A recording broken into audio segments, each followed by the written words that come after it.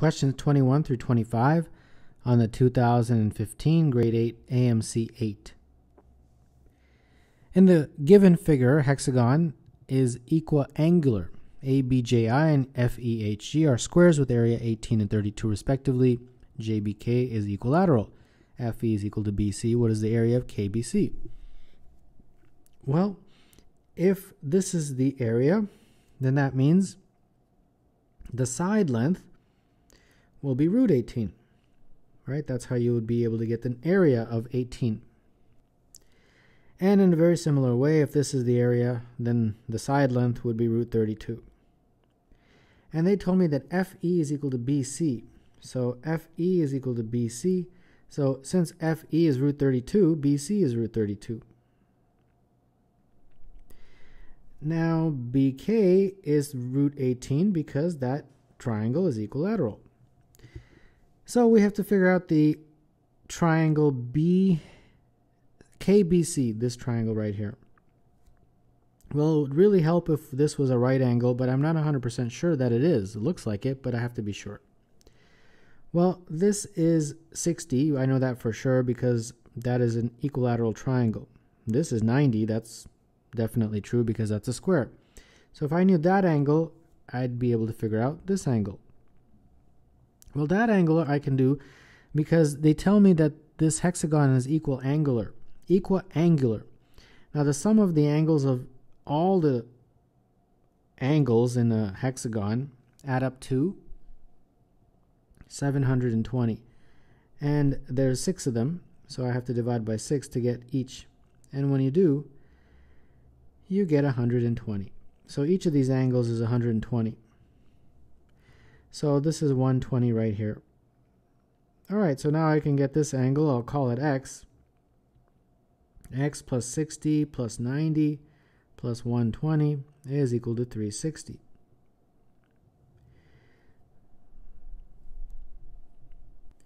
So that means x is equal to 90 when you solve for it. Perfect. So that means this is indeed a right angle. So now to figure out the area of KBC, all I have to do is just use 1/2 base times height. Base root 18, the height I can use root 32, and this is the root of 576 over 2, which is 24 over 2, which is 12.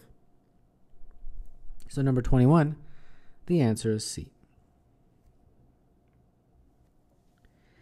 On June 1st, a group of students is standing in rows with 15 students in each row. On June 2nd, the same group is standing with all of the students in a long row. On June 3rd, the group is standing with just 1 student in each row. On June 4th, the same group is standing with 6 students in each row. This process continues through June 12th with a different number of students per row each day. However, on June 13th, they cannot find a new way of organizing the students. What is the smallest possible number of students in this group? All right, so we have the number of rows, we have students per row, and then we have the total number of students. And we'll just do it for a few: June 1st, June 2nd, June 3rd, June 4th, and then eventually you'll get to June 13th and you won't be able to do it anymore. All right, well, let's look at the first few. They've told me that for June 1st, there's 15 students in each row. And let's just say there's n rows. So that means the total number of students is 15 times n. In June 2nd, on June 2nd, there's one big long row. So 1. And obviously, since the total number of students is the same, all of those students, which is 15 times n, are going to be in that one row. And on June 3rd, the students per row is 1. That means there's 15n rows. 15 times n is the total again. 6 students per row. That means there's 15n divided by 6 rows, and the total number of students is 15n, and so on, right? So basically what this means is that this is what you have to concentrate on. It basically means that that row, this part of the graph or table, is all the divisors of 15n. So 15n, all of its divisors. And so far they just gave you a few, 15, 15 times n, 1, 6. But they're saying that you can only do this until June 12th. So that means there's only going to be 12 divisors. Each day from June 1st to June 12th will have one of the 12 divisors. When you get to June 13th, you won't be able to find any new way of organizing it. So we have to basically conclude that 15n has 12 divisors. And we have to find the smallest possible value of 15n that makes that possible. Okay, not too much of a problem. I think I can do that. Well, first of all, 15n is equal to 3 times 5 times n. And this is 3 to the power of 1, 5 to the power of 1. If you have any number, right, for example, if we had 3 to the power of 1 times 5 to the power of 1, the number of divisors is this plus 1 times this plus 1. So 1 plus 1 times 1 plus 1. So in this case, that's 2 times 2, which is 4. I'll give you another one. Let's say I said if I have 7 to the power of 2 times 5 to the power of 1, how many divisors does it have? This plus 1 times this plus 1. So 2 plus 1 times 1 plus 1, which is 3 times 2, which is 6. So that's how you do it. So I've got to get the number of divisors to be 12. Well, so far I've got this plus 1 plus, times that plus 1, and then times something, and that's got to equal 12, right? Because it's got to have 12 divisors.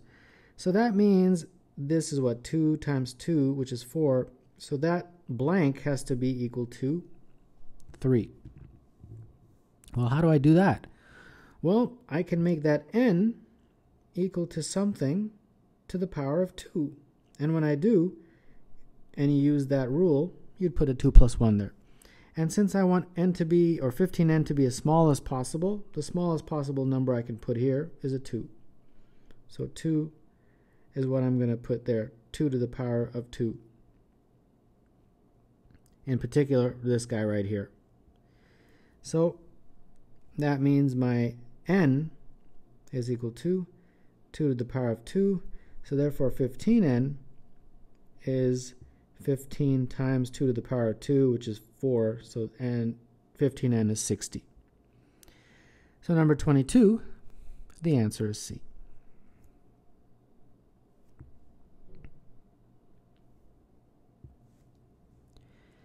Tom has 12 slips of paper which he wants to put into 5 cups labeled A to E. He wants the sum of the numbers on the slips in each cup to be an integer. Furthermore, he wants the 5 integers to be consecutive and increasing from A to E. The numbers on the papers are as follows. If a slip with 2 goes into cup E and a slip with 3 goes into cup B, the slip with 3.5 must go into what cup? All right, so let's just draw the 5 cups and let's see how we can assign them. This is A, this is B, C, D, and E. And we know that these are the numbers, and let's start assigning them. So they give us a couple. They say that 2 goes into cup E, so we got to put a 2 there. So let's just circle a 2 to say that's already been used up. And a 3 goes into cup B. So 3 goes here, and we use that one. Now the remaining have to be assigned. Well, the first thing I want to do is add them all up, all of them. When you add up all the numbers that have been given, that will help me out a little bit, and the total is 35.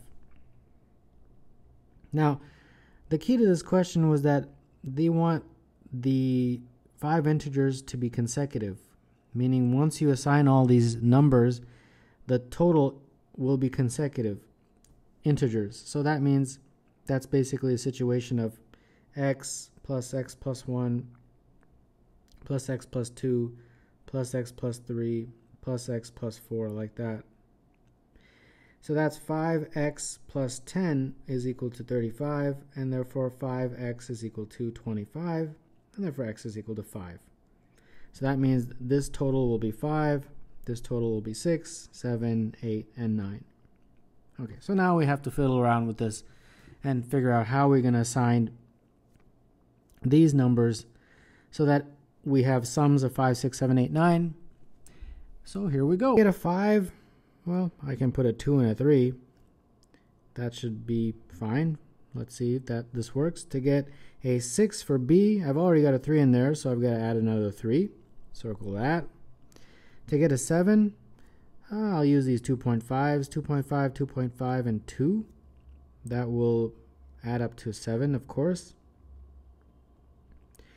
And then the 8, 3.5, and 4.5. That gives me a total of 8. And to get the 9, I've already got a 2, and then a 3 would make it 5, and then a 4 would make it 9. So there you go. I just fit it all in. So now they're asking, the slip that the 3.5 went into, well, it's here, so it went into D. So number 23, the answer is D.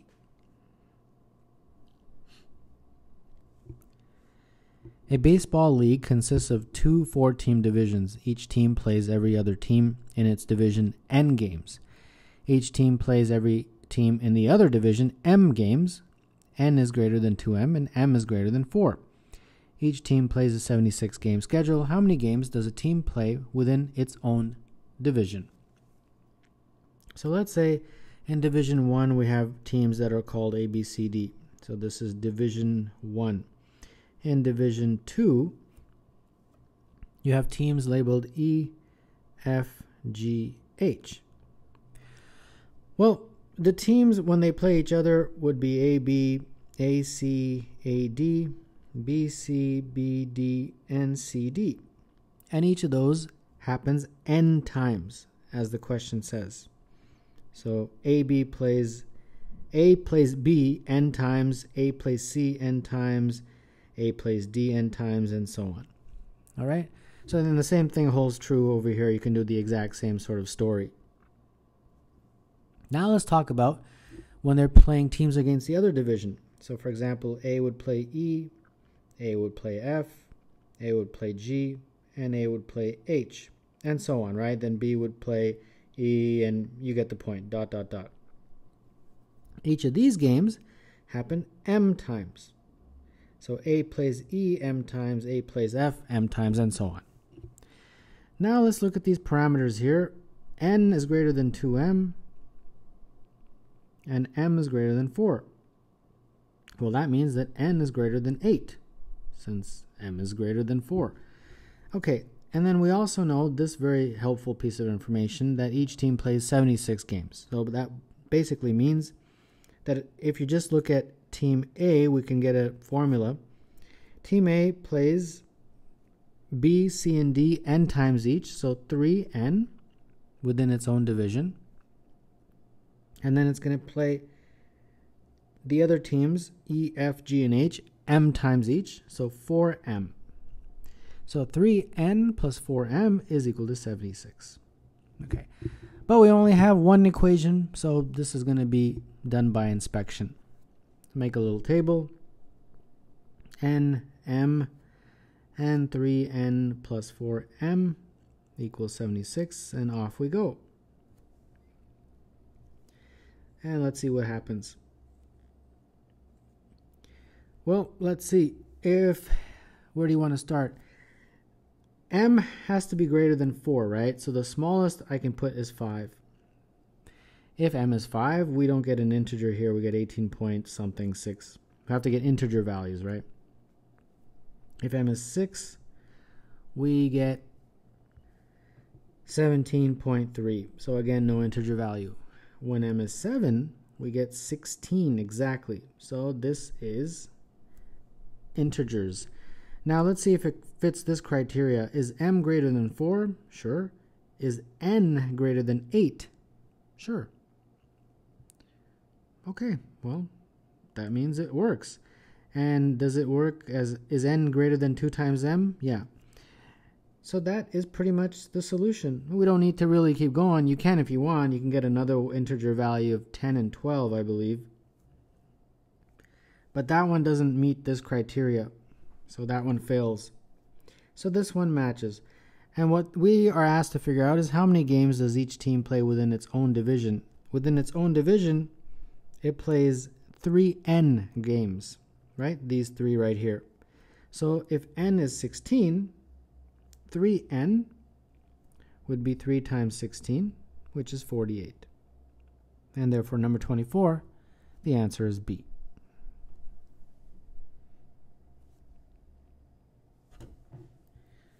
One-inch squares are cut from the corners of this 5-inch square. What is the area in square inches of the largest square that can be fitted into the remaining space? Well, the temptation is to go for the obvious, which is this type of a situation, and that's easily going to be figured out as 3 times 3, which is 9, but that's not right. The answer. Another temptation is to go from the midpoint to the midpoints like that, and you can figure that out pretty quickly. And if you did that, unfortunately, that would be wrong also. That would actually end up being 12.5, which is again the wrong answer. All right, well then how do you figure out the right answer? Well, it's the following scenario. A square that looks like this. And I think that's pretty cool. Some of you would be able to figure that out, some of you wouldn't, but don't worry about it. That's why I'm here to help. Now we have to figure out the area of that. And the quickest way is to cut it into pieces like this, where this is a square. So now all I have to do is figure out the area of that red square and then the area of these triangles that are obviously outside of that red square. That's the quickest way of figuring out that. Well, these are 1 by 1. This whole thing was 5, so that means from here to here is 3. So that's 3 and that's 3. And similarly, that's 3 and that's 3. It's a square. So the area of that red square is 3 times 3, which is 9. And then we have to add to that 4 of these triangles. Well, those triangles can be easily figured out in terms of their area. You just drop a perpendicular like that, and each of those triangles is 1/2 base times height.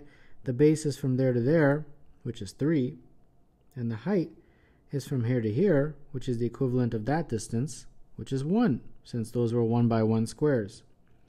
And remember, there's 4 of those triangles, so I'll multiply it by 4. So that's going to be 2 times 3, which is 6. So we've got to take this 9, add to it those triangles. So the total area of that square is 9 plus 6, which is 15. So number 25, the answer is C.